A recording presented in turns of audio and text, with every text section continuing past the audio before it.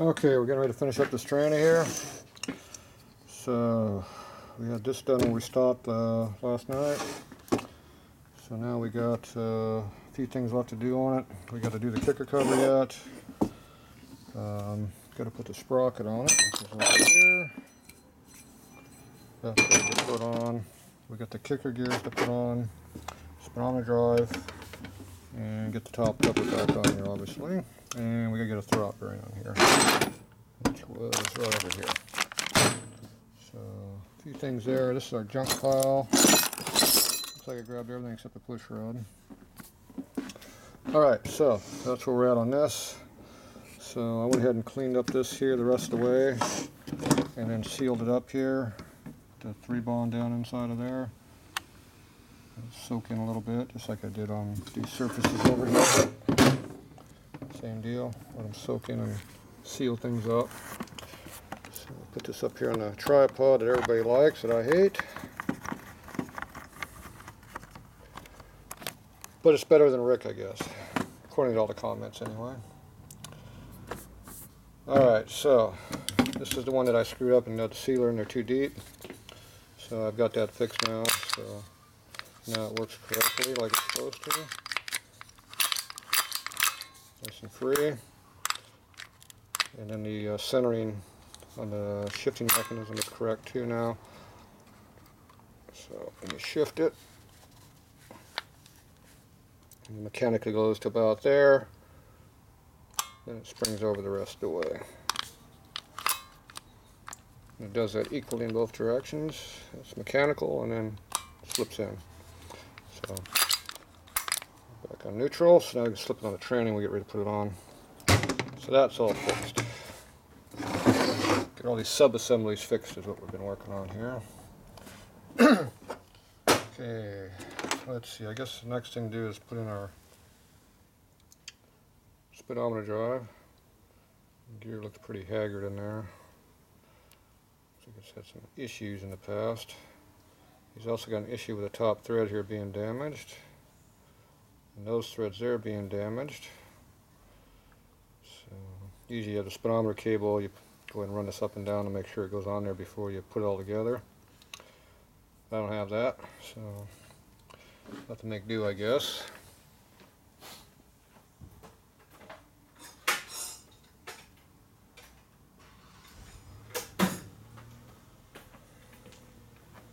So I have a thread file. It even says on thread file. So anyway, this just gives you your 60-degree cut. It's pretty well worn out dull. Basically, you just go around the thread like that. You can knock off. You can hear it right there, the bad spot. So we just kind of file a little bit.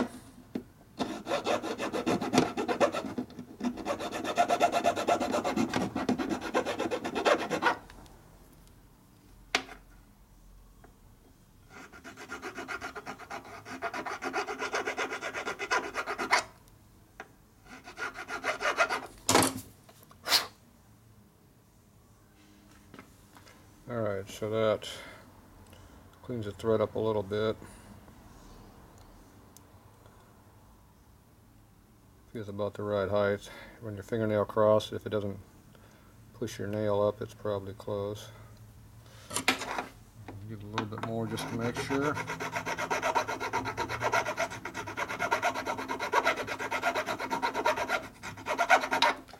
Too deep is better than not enough. Gives you more room for the nut to go on. Now over here you got a couple mesh threads over here, so we'll catch those real quick also.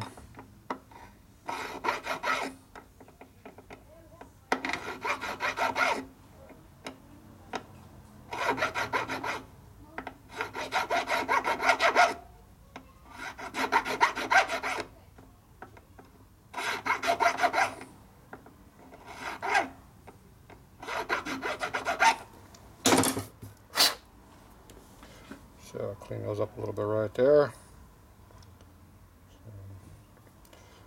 So if I had a nut there, I'd screw on and make sure it fits, but I don't have it. So make do.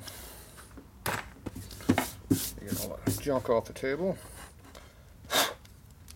Okay, now you gotta make sure this actually fits in the transmission case here. A lot of times you put these in there, they bind up. And that's not a good thing. Okay, in this case here, it spins pretty freely. You gotta make sure you spin the same direction of movement. I've had them where they didn't work one way and not the other. Of course, the way they didn't work is the way it spins. Okay, so that appears to be good. That's always a good sign. Okay, let's see if we got a new gasket with our gasket set. They give us a blank off gasket. So we got one to blank it off. It doesn't appear they gave us one to actually use. Oh, there's one right there. Alright, we got a new one. Alright. Maybe we can take the used one off. Get the gasket goop out.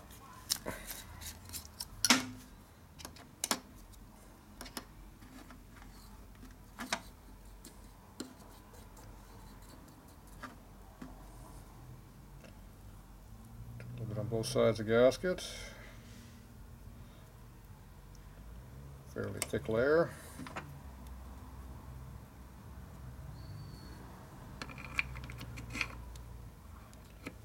Push it on there.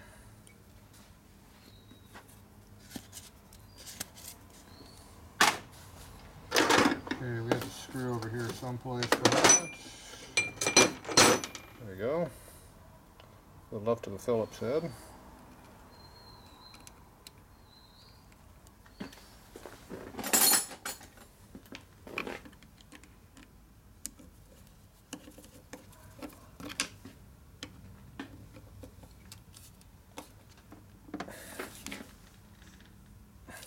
That was my left hand.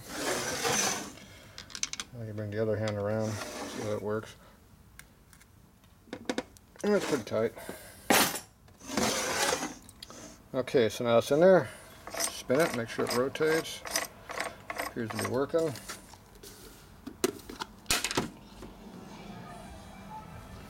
little bit of grease on the gear here. It just doesn't run dry. I don't like putting oil in the tranny while it's apart because it just makes a huge big mess.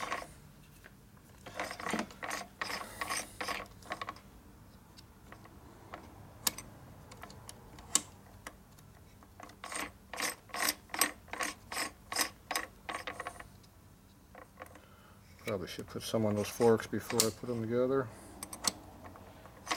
Forgot to. Oh well. Can't get to that one very well. So when I put a new tranny in the bike, I always put oil in it. And you jack up the back of the bike and you run it through the gears with a motor running. And you just let it free spin and lubricate everything really good. You don't run it neutral for a little while before you do that because it's basically dry in here. If you can't run the bike, you jack it up and turn it with a rear wheel. And at least half the gears will rotate. And, you want to get some oil in there as soon as you can to get things lubed up. Okay, so we got that pretty well done there on that part. Now we can either put the sprocket on right now or we can move on to some other stuff. So, might as well go ahead and put the sprocket on, what the hell. So this here we have the spacer in here. In here to keep the gear from falling out. So now with the whole trannies together, we don't have to worry about that. It's not going to fall out. Okay, now you can put the sprocket on the correct way or you can put it on upside down. If you need more chain clamps, you can put it on upside down like this. But the correct way is like that. Recesses to the inside. That's how it's supposed to be. Then you have a nut and a lock tab. Obviously we already had the nut. And the lock tab. That over here.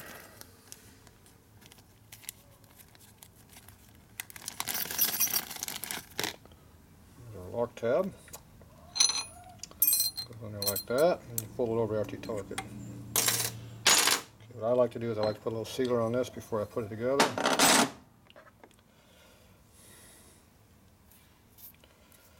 Actually, with this it doesn't really matter. That's only if you got a super nut on it. Keep forgetting.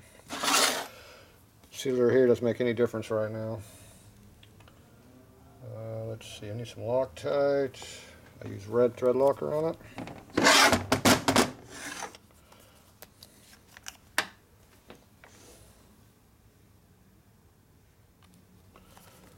Loctite's already set up in it. That's what these are for. Some people think those are for holding your papers together. Not around here. Alright, you just put on a couple different ones here. You don't have to do them all. I do put them on the nut here.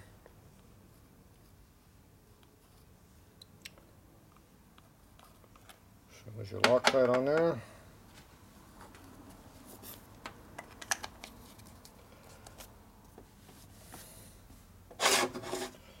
Now the way these things don't leak is you have to tighten everything up tight. And what seals these things is right over here. This edge right here, it's on the high gear. Right here on the little lip right here. And that's it. Goes like that. It pushes on that edge right there. And that's what seals them. So it has to be tight in order to seal. If you don't seal it, it leaks down the splines. So that's the key part. That's why you put new ones in, you got to make sure they're smooth on this side and not all torn up. You got to make sure this is good on this edge too and not torn up. If you see any kind of mark in these where they're bad, they're junk, they'll leak. If you put a super nut on there, it might seal. But all of that stuff is debatable. But one thing that does matter is it has to be tight. When that's not tight, it is going to leak 100% of the time.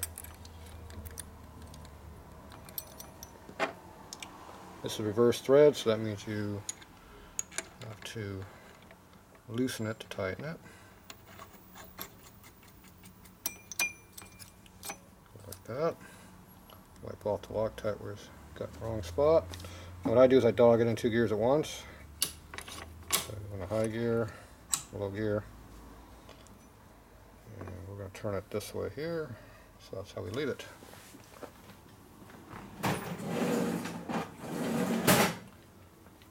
Got a special socket I made. Use the 6 points, you get better torquing power. You take a couple sockets, you put an extension in the middle, half drive, you're good to go. Or you can buy one.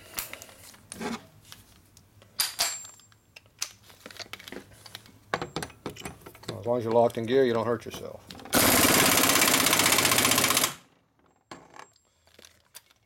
And I torque it whatever this gives me, that's how much I torque it. You get about 5 or 6 good boop, boop, boop, boop, boops, and that's enough.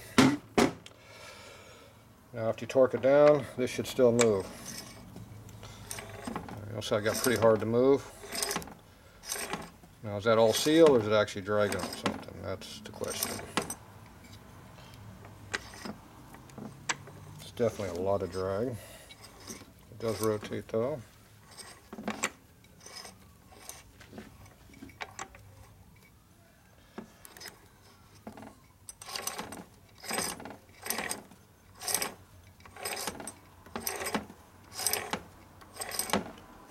Seems to be pretty consistent. Don't feel any rubbing marks. You can easily feel metal rubbing against itself, balling up type feel. I'm not getting any of that. So we're going to assume it's just tight seals and everything. Now I'm going through the gear set right now. If you put it in neutral, it's a little easier. It's still tight. I was in low gear, so I'm going through the whole gear set. So.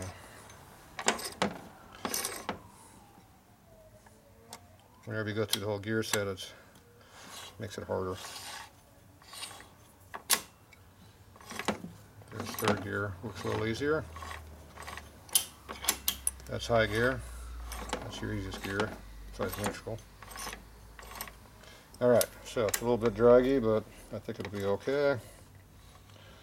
Just need to get some oil in there and get it broken in. I guess that's why you jack the bikes up and let them run for a little bit. And work everything in. Okay, after you're all done doing that, you gotta go ahead and tighten the nut, the lock down. Make sure you put on the side of the nut that's trying to screw on.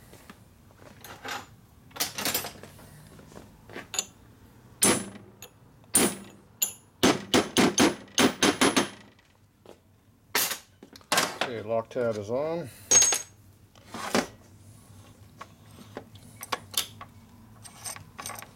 There's the main shaft. There's high gear. Okay, so we got that part down. Now I'm going to slip over to your kicker side over here. We're going to rebuild this whole kicker assembly.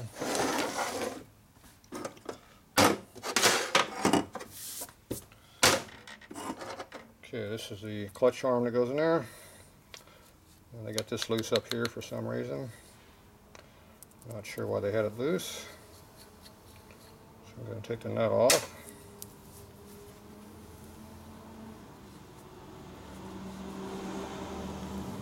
So I got a big stack of washers on there, probably because the nut was bottoming out in there. I think we can take out at least one of those washers.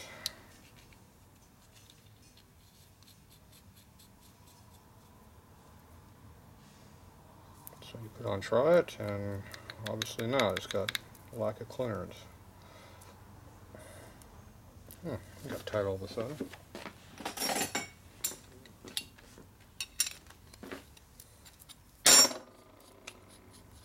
So that must be why there's 3 washers on there. That's what it takes.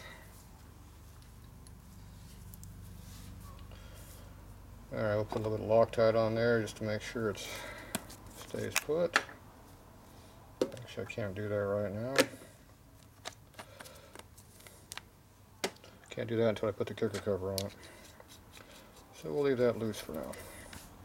Now this here is loose right now, so you gotta make sure that's tight. So Loctite back out.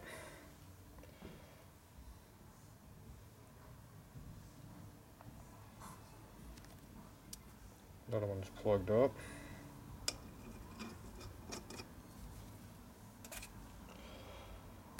Yeah.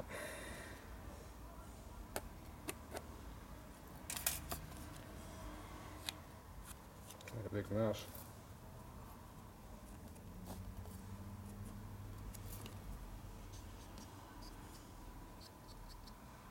Yeah, wipe off the excess Loctite on the threads over there.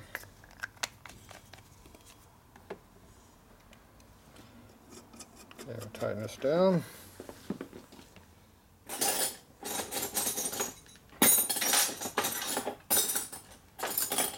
This is 7/16. Now if you tighten on the top, on this part, you can twist the whole stud off.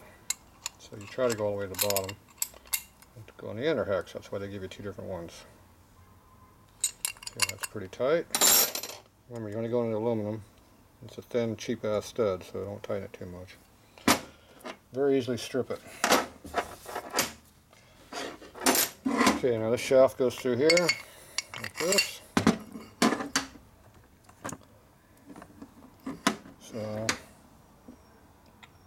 let's see, what happened to the finger? Yeah, there it is. So here's your clutch finger. It goes right in here like this, over here. Now you want to make sure these are rounded shape right here and not flat. This one here is about half worn away. So you can see how it's still got a little bit of a curve to it, but it's getting a little flatness to it. So this one's still usable. This is a genuine Harley one, which I like. They're a lot stronger in the aftermarket. If this is an aftermarket one, I'd probably replace it, but being a genuine one, it's a lot better than the aftermarket, so I'll keep it. So I'll put a little bit of lubricant on here, a little grease.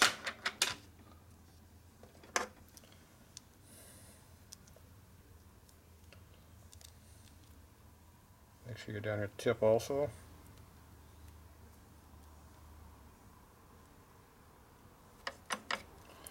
Okay, that goes in the shaft there. Work it in a little bit, make sure it's good and loose. Wipe off the excess. Okay, now you put your part in there. Rotate it where it's going to actually work. Okay. Now this model is held in together with the E-clip. You can also use a snap ring. It goes in that groove way down in there. right down in there. Now, I like to put a washer in there if I can to support it. Otherwise the clips come off pretty easy. So these are caliper spacing washers over here. They're the right size usually.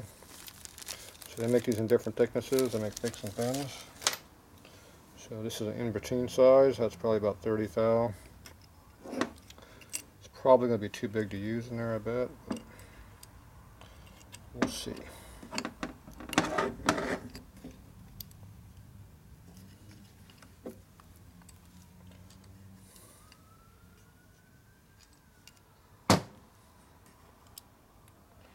Looks like it might just fit. There's definitely not a lot of room in there.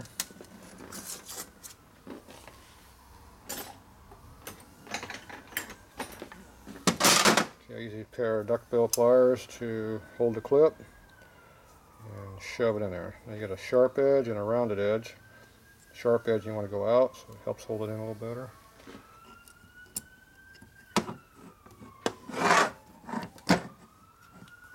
Try not to lose the clip.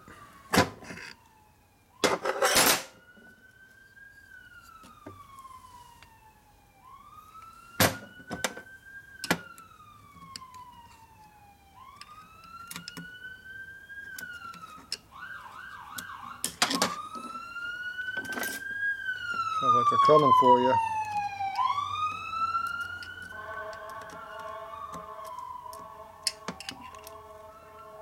Checking to make sure the clip's all the way in. It doesn't have a lot of tension on it. Alright, that's in there. So now I got a washer in there. Okay, you feel your in play here. See how much you got. So you could probably put a little bit more in there if you had to, but that one works, so I'm alright with that. Probably just enough, you can't do a thicker one. Okay, so that'll work for that. Okay, next thing is you put the kicker shaft in it.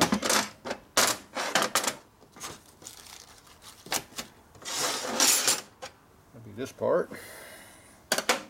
Get over here a little further away and see better. Okay, I already put a new set of kicker bushings in here. And like most of this new stuff, there was no fitting required. I just beat it in there, give it a couple hits with a plastic hammer, you know, like this here type stuff. Knock off the high spots, and it was in there. They're not very good these days on replacement stuff. You got a new O-ring here in the package. Make sure you put that inside here where it belongs. It goes down inside there between the two bushings down in there. Stick it in there with a screwdriver.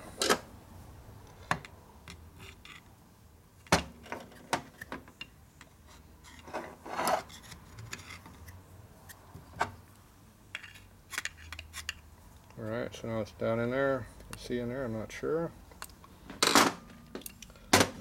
Okay, I take a little bit of grease, stick it up in here and lubricate this side of it.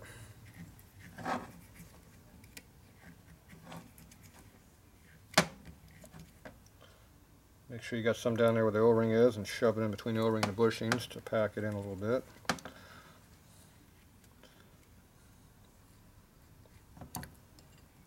Lube on there too while we're at it. Okay, then you got this other side over here to do.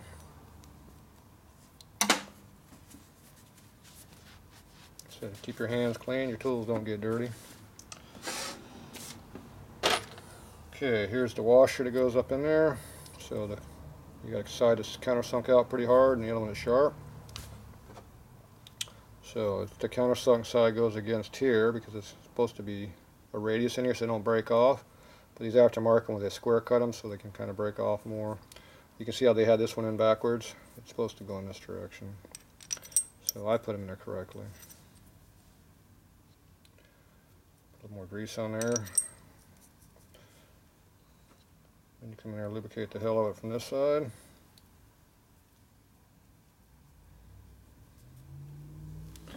Okay. Then you go ahead and push it on through. As you go on this side, you lubricate the bushing by rotating it.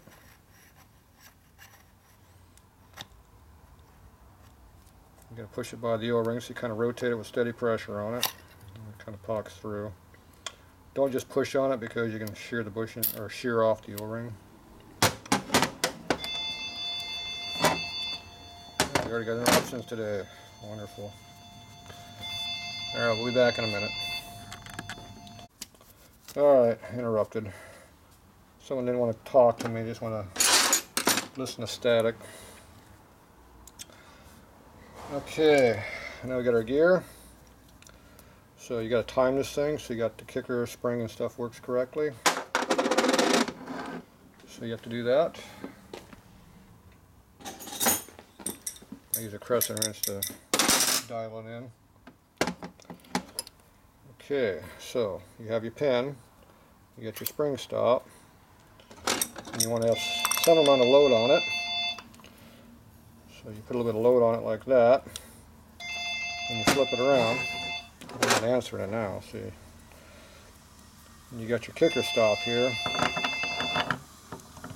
And you got to figure out where your kicker stop goes to make it work. Well, the kicker stop hits up against the right here.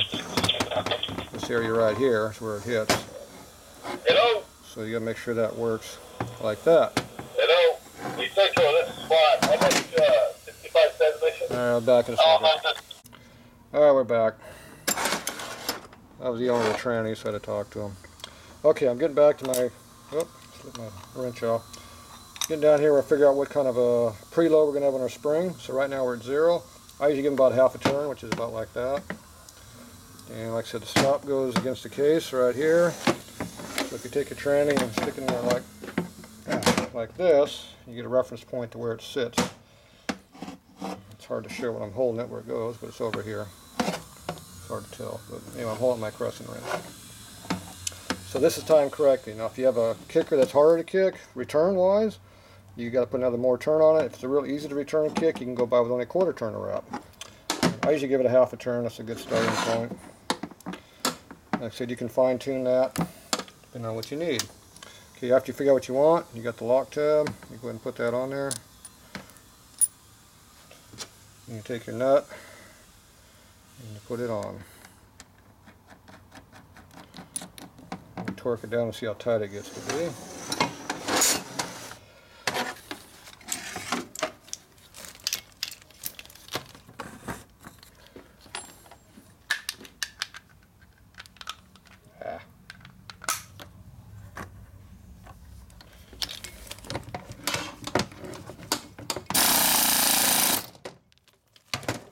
Okay, give it a torque on it. Make sure it still works freely. Looks nice and free. It's not bound up or anything. You can push on it for in play. Hear all that in play? It's got quite a bit.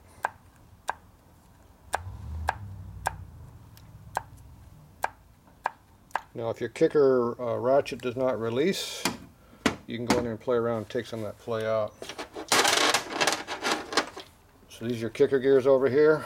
If this does not release enough, they'll drag. You hear this noise like this in there? That's these teeth eating themselves up right here.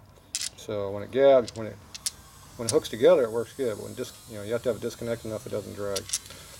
So if you need to have it disconnect further, you can go ahead and shim this thing out a little bit. Now there's no way of knowing what you need. Now these angle ramps right here on the teeth is what disengages it when it comes up and hits it. These are not really heat treated very good anymore, so they wear quite a bit. So one trick you can probably do is go in here and grind these teeth a little bit and take some of the sharp edges off, which I have not done yet. So I think we'll go back there and play with that a little bit. See if we can make the kicker gears live longer. This is what the used ones look like. See how they get all torn up? That's because this gear is eaten in there pretty heavy, like this. So I'm going to go in and deburr these teeth a little bit and see if we can save this gear, save the new gear.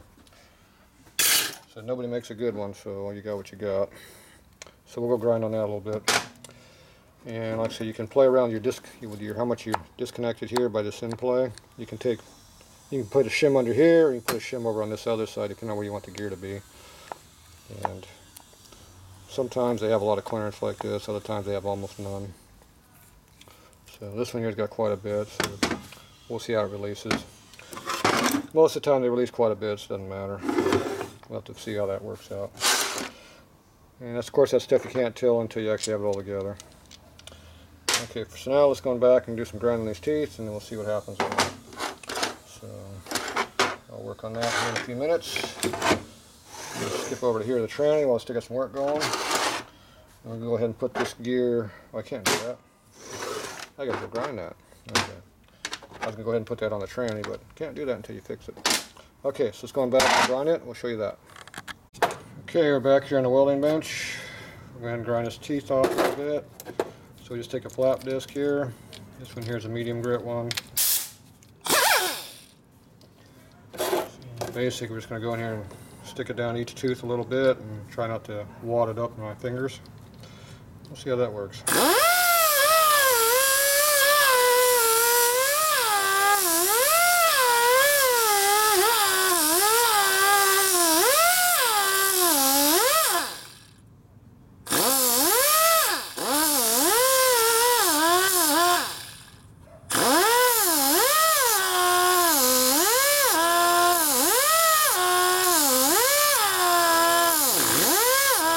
Kind of hold about 45 degrees and just roll it around. So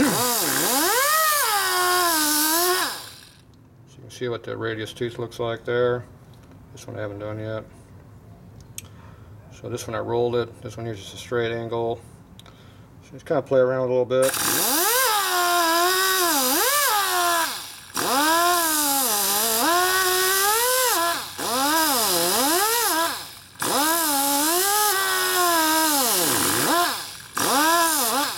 I haven't done enough of these to really tell what works or not, so kind of play with it.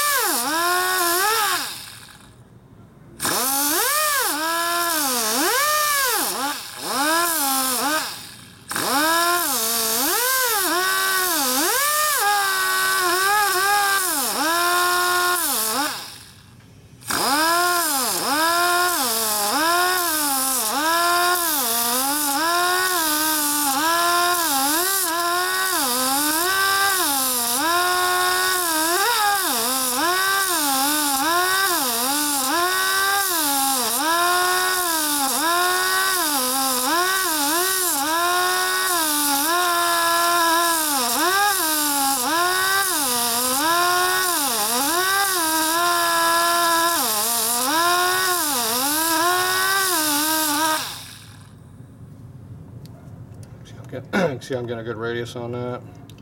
This one here is partially done. This one's a little more radiused.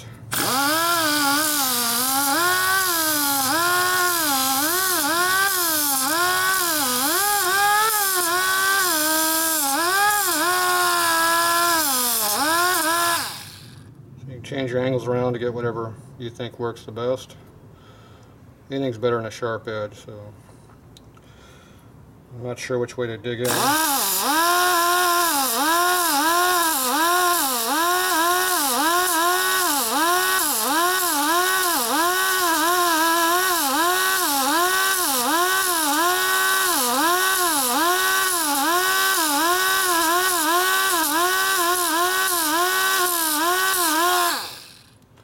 Alright, so it looks pretty good on that side.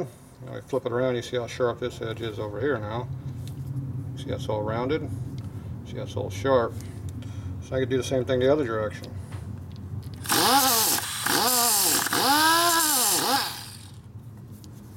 It doesn't work very good right-handed, so try left-handed.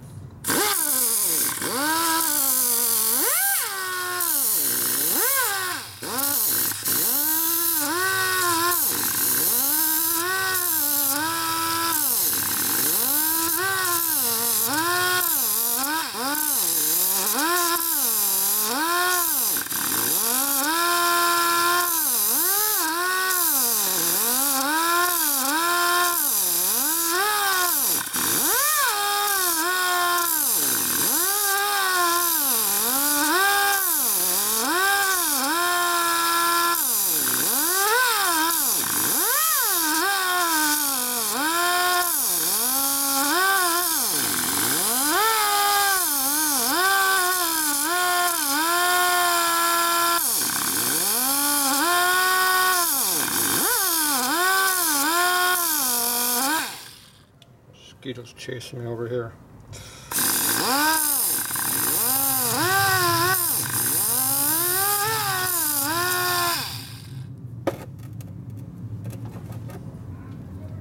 Damn bugs.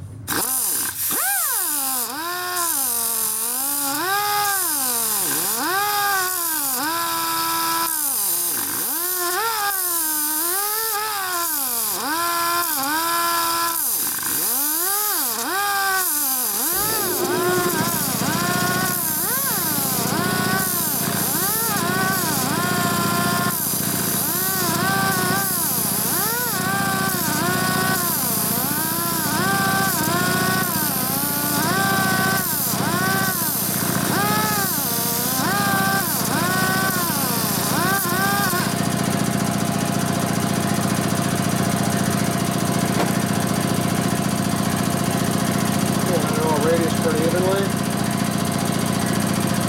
Run your finger across, see if it bites into you anywhere. Push on it pretty good. Just dig it into your finger anywhere it's too sharp. This one feels pretty good. So a big difference in what this side feels like. So this side here doesn't hurt at all. This side over here you can feel it digging into your hand. So you can tell the before and after by just flipping the gear over. Alright, so that should make that work a lot better. Hopefully not chew up the big gear too much. So I go ahead and clean all the grit off of here. You don't want any of this grinding grit inside your tranny. So we'll get this all cleaned up. We'll be back. Alright, we're back again. So I got this gear all cleaned up now. I had to go grind on this damn nut because it's made wrong. It wouldn't fit on my socket, 1-inch socket. Now it does. So they grind the hell out of every flat on it. It's like a 30 thou oversized nut, which odd size. Stupid ass import stuff's always made wrong these days. So anyway, now we can go ahead and put the kicker gears in.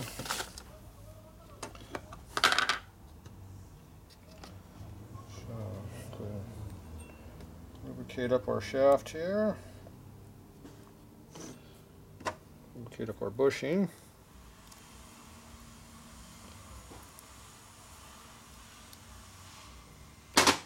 Okay.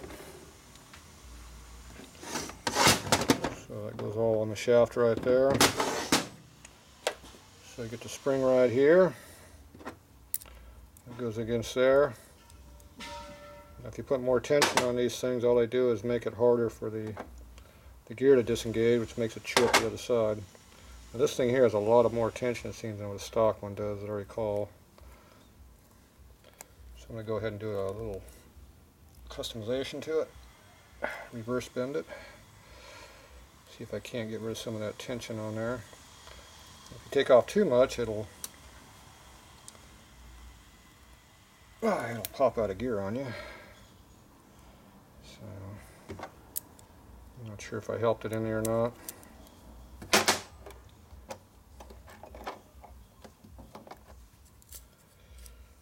Hard to tell. Doesn't really fit in there very well either. Spring is supposed to fit around the gear and it doesn't. There it goes. Sprung in there. So it's got quite a bit of tension on this thing, so I'm thinking it's probably still too much.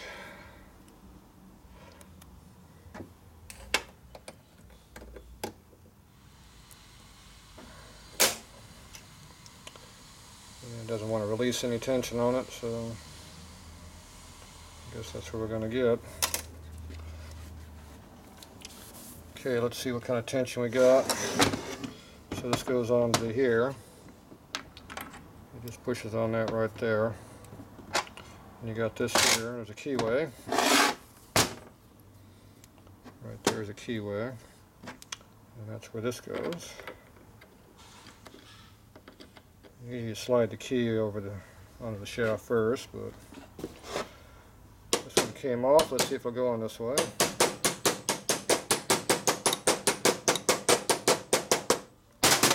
Doesn't appear to want to go that way.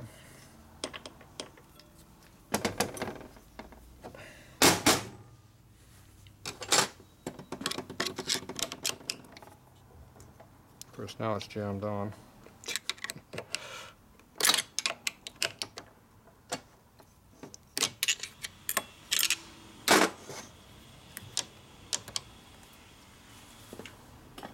See what happens when you try to force stuff? All you do is screw it all up.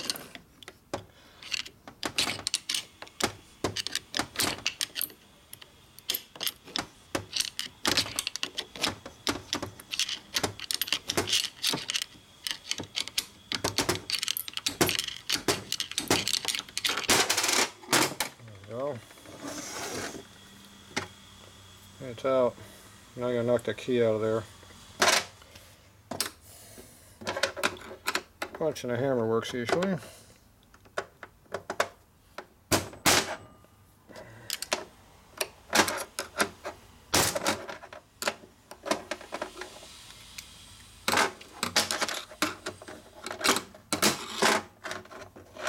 Okay, key is out. Now this is supposed to have a ball bearing up on here to keep the bearing from turning. It goes right here inside the throwout bearing right here. So when you don't have that on there, it's free to spin on the push rod and tear up the push rod a little bit. So this is not exactly how it's supposed to be. So I think I'm going to go ahead and replace this, that way I know it's good. I don't want the new bearing to get thrown up. Now the way you test these bearings is you push on them in the center here. You put pressure and you hear them. Not the ringing, but the bad bearing part. You know how rough it is in there? That's what you don't want to hear. So this is a brand new one here. Most likely it's probably almost as bad. We'll go find out. I got to get a push rod and I got to go see about another ratchet gear. So we'll be back.